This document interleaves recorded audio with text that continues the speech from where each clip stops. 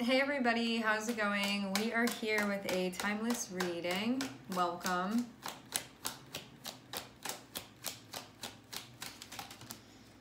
Okay, first cards that we have out are Ten of Pentacles and Justice. I'm also seeing 10 of Wands on the bottom of the deck.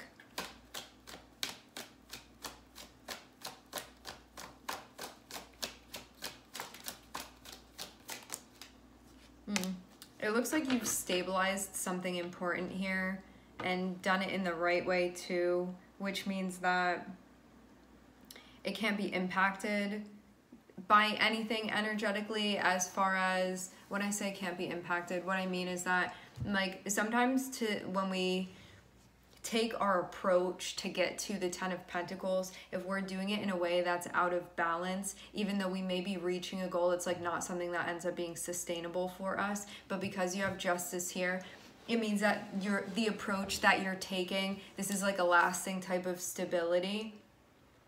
And I'm also seeing too the Chariot here, which means that it wasn't easy to do this in this way, but because you are choosing to, this is that moment of sort of like taking the high road to do something where it's more difficult to do things in the way of justice, but because it's aligned, it means that influences like the Tower have no business being here to knock this thing over because you did it the right way.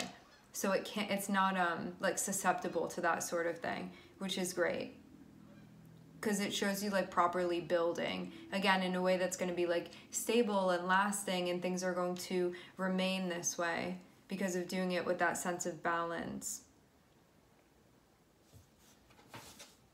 And Chariot shows you figuring things out and finding ways to like build using this technique essentially. And that's how you get it to work. Okay. Five of Cups can mean that something happened that is still being processed here. So there can be like mourning, there can be grieving, things of that nature. This looks like it's connected with the past, so I'm not seeing anything that's like necessarily a current event. This more so feels like it's related to stuff that happened back in the past. So we have that. Then next to it, I'm seeing Nine of Cups, which is connected with like what you want. So this can be like, as I'm getting over this, as I'm moving through this, like what I can't change and what did happen, and me getting to a place of acceptance.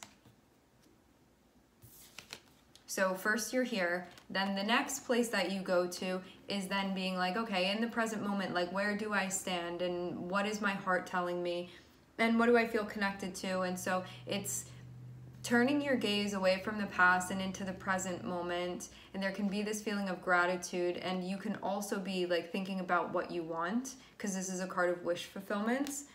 And this can also be like about what you have and feeling happy with what you have too. And Ten of Cups can be, it's about like a deeper sense and a deeper state of fulfillment. So once you understand what the Nine of Cups is for you, it then is sort of like the guideline of how one is to pursue their Ten of Cups. Because you're like, okay, I know in a deeper sense, like what is resonating with my pursuit of happiness, and because I know that, now I know the direction to go in. And so then we discover the Ten of Cups because of that. And at that point, it's something that you want to keep. It's something that you want to hold on to.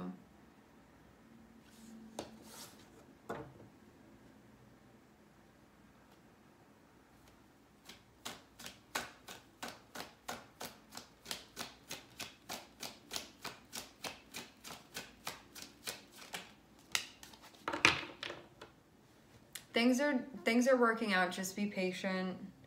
I'm seeing some past stuff that's being worked through currently. You're doing it how it needs to be done. You're right on track. There's just some stuff still that's being worked through. I do get the sense of you, like, maybe realizing what's important to you as well. And that could have been something that was unclear before.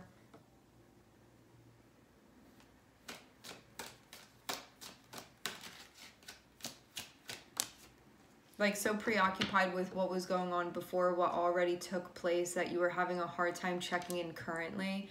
But when you get to this point where you check in currently, especially, this is like in a big way emotionally with all of the cups here, at that point, there's like something very significant that's recognized.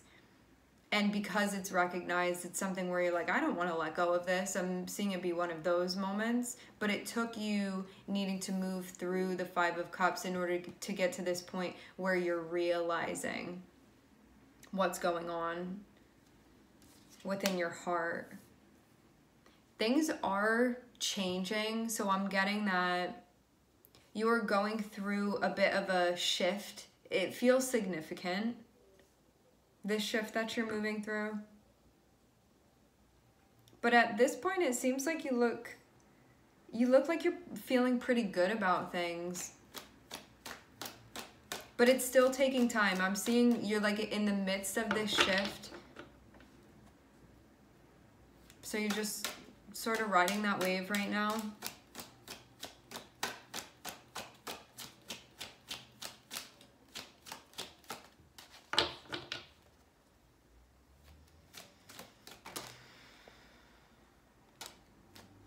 I'm seeing conflict and I'm seeing Seven of Swords.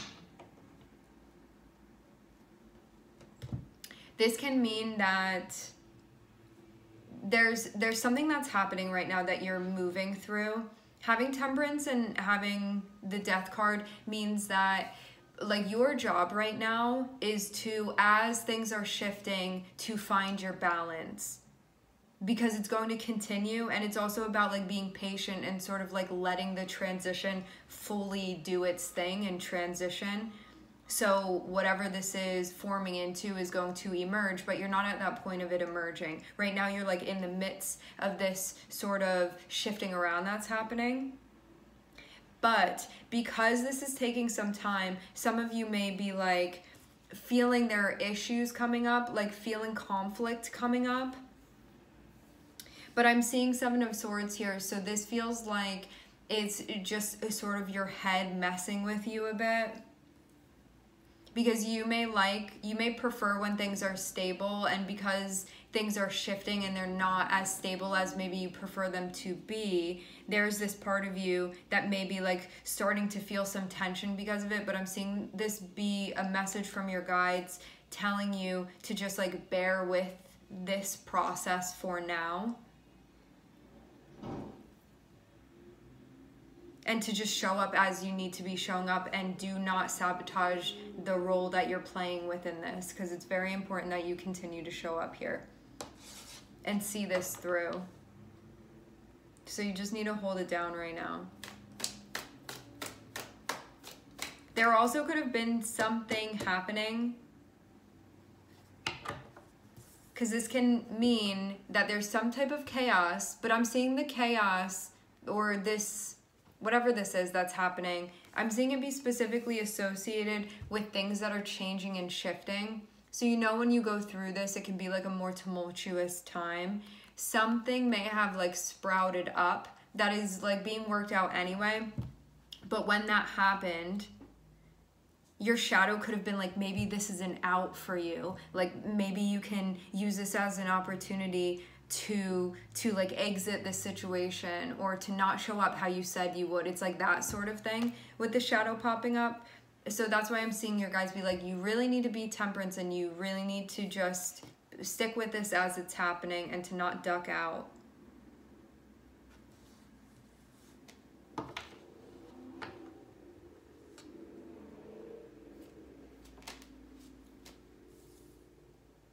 Yeah, I'm seeing your... okay, listen, this is what's happening. As most of us prefer when we know what's going on, when things feel stable, when there's a sense of things feeling sure for us, when we're going through something big, because the death card is going to be like a major shift that you're going through, so it can be like a significant relationship that's going through a huge change. It can be a living situation that's going through a huge change. It can be a job situation that's going through a huge change. It's just something within your life that it may feel destabilizing for the death card to be impacting it. However, having Temperance here says that you're meant to be sticking through this right now and to see this through to the end, to see what emerges at the end. And because something that you knew before, it's changing shape, even though the energy isn't disappearing, it's just changing into something else. And so your guides are like, you need to stick around and see what this is going to take shape as, because you do not know yet. You're still in the middle of this. And so you don't know what's going to come out of the cocoon. But what I'm seeing is that I'm seeing your shadow pop up here. And this is how your shadow is like influencing you right now. Like, this is what it's saying to you. There's some type of conflict.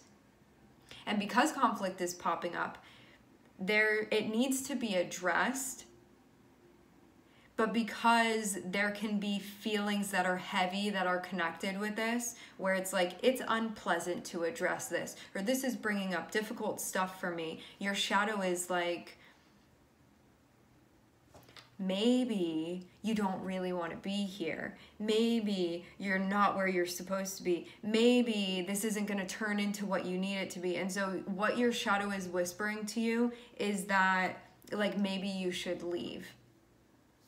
But I'm not seeing that be, like, this is not your intuition, and it's not your higher self communicating that with you, but it can be very confusing because it's the shadow. And so it will like disguise itself as your intuition or like your better knowing and say like, hey, I'm telling you right now, like, you should leave this situation because you're not going to find fulfillment within it. It's not going to be what you want. But what I'm seeing is that you'd be walking away from your Nine of Cups, which is actually what you want. So it's just your shadow like playing tricks here because something is coming up and it's difficult for you, and your shadow's like, let's cheat our way through this, like, let's duck out of it, but you're not meant to be. And you would really be like losing something big if you decided to do that.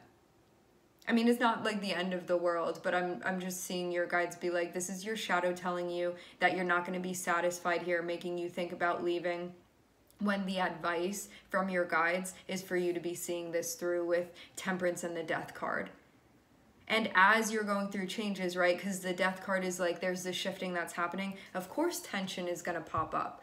Of course conflict is going to pop up, but it's meant to be addressed and it's meant to be worked on, not ran away from, you know? Like, your shadow is like, let's not address this. Like, let's sneak out when nobody's looking. It's like that sort of thing. But it's not telling you that exactly. It's saying like, oh, you don't even need to bother resolving this because it's not going to be what you want at the end of the day anyway. So like, let's get out of here. So that's what I'm seeing is happening. Like, that's how it's coming through and trying to influence you.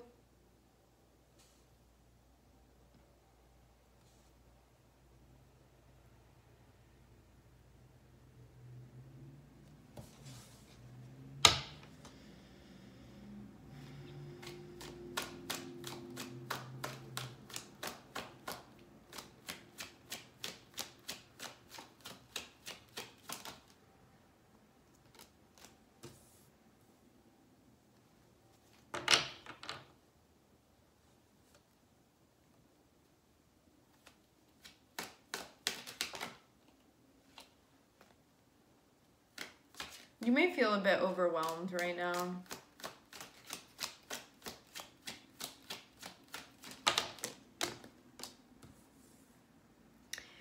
You're just feeling stressed out. You need to do what you need to in order to ground.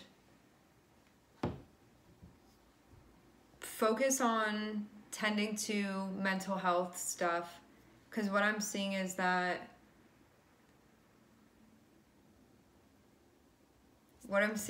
there's this, which is like, there's a lot going on. This feels almost like too much for me to handle. King of Cups means let's not make a decision. Let's not be reactive. Let's do what we need to do in order to take care of this and then see how we feel. So that's what the advice is here.